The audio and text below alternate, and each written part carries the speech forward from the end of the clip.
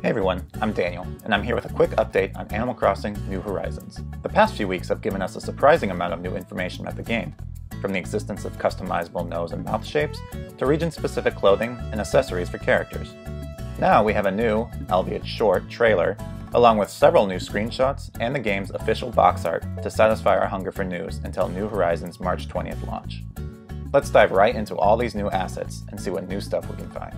Let's start off with an analysis of the new trailer that released. The video starts off with Tom Nook and his nephews Timmy and Tommy presenting Animal Crossing New Horizons to an audience. In the crowd, we can see Julian the horse, Teddy the bear, Colton the horse, Isabelle, who, while confirmed for the game, hadn't been seen at all since the game's announcement, Wolfgang the wolf, Chrissy the rabbit, Lolly the cat, Stitches the cub, Peanut the squirrel, Bill the duck, Marshall the squirrel, Gladys the ostrich, Hamlet the hamster, Goose the chicken, Fuchsia the deer, and Carrie the kangaroo, who hadn't returned to the series since Animal Crossing Happy Home Designer, and the welcome amiibo update to New Leaf. Once the video gets to real footage of New Horizons, we can hear a pretty catchy new rendition of the Animal Crossing New Horizons theme song. We see a tour of an island with coconut trees and apple trees, with a cicada on one of them, a shell on the shore, and a piece of wood near the river. Rosie the cat and Margie the elephant can also be seen, from the head down, in the audience between scenes. A girl is then seen whacking a tree with an axe. Goldie the dog and Fauna the deer can be seen in the next audience scene, along with Francine the rabbit, Flip the monkey, and Rosie the cat. A male or female character can be seen applying a path to the floor, wearing a helmet with the Nook Leaf logo before the video transitions to a scene of a very excited Isabelle. Finally, the trailer ends on a shot of the box art, along with the title's March 20th, 2020 release date. Now let's move on to the new screenshots that were released.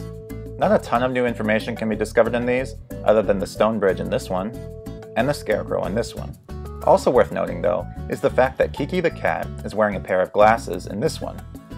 Does this mean that we can customize villagers' appearances like we do in Animal Crossing Pocket Camp? Finally, let's take a look at the full box artwork here. Here we can see two never-before-seen player characters, Tom Nook and the Nooklings, Apollo the eagle, Bunny the rabbit, Rod the mouse, Filbert the squirrel, and Fuchsia the deer. More interestingly though, we can see a new render of Isabelle in a brand new outfit that looks like it belongs to Nook Inc. This may imply Isabelle will be working for Tom Nook when she finally appears in players' towns. Two new characters can also be seen, a beaver with blue eyes roping in a sea bass, and a literal dodo next to the Dodo Airlines seaplane. Who are these newbies? Could the beaver be related to Chip the beaver, who's traditionally been associated with fishing tourneys in the main series of Animal Crossing games, and more recently, Pocket Camp?